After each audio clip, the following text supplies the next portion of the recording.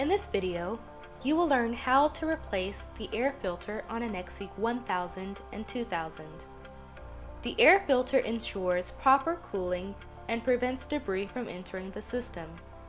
Air filters should be changed by the customer every 6 months. To replace the air filter, follow these steps. On top of the instrument, press downward on the right side of the top panel to disengage. Open the panel. Press downward to release the air filter cartridge. Remove from the center of the panel and discard. Insert a new air filter into the receptacle and press downward to secure it. Close the top panel and press downward into place.